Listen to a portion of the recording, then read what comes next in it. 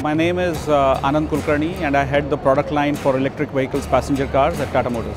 The theme of the pavilion this year is CES, which means connected, electric, shared and safe. And it is talking about Connected India. It's a wonderful pavilion.